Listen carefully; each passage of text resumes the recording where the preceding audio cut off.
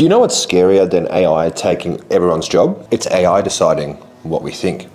Ollie, every social feed is built by algorithms that learn our habits and our biases. They don't care about truth, just what keeps us watching. It's not really about personalization anymore, it's now about polarization. Exactly, Ollie.